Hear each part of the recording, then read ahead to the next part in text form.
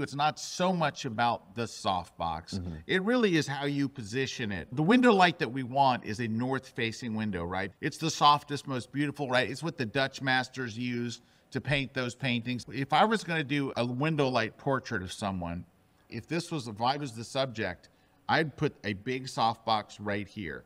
And I would move them to the edge of the softbox so they get the softest, most beautiful, most wrapping light. And I wouldn't use a lot of light power. Like I would use very, very low. So picture here I am, the softbox is directly beside me.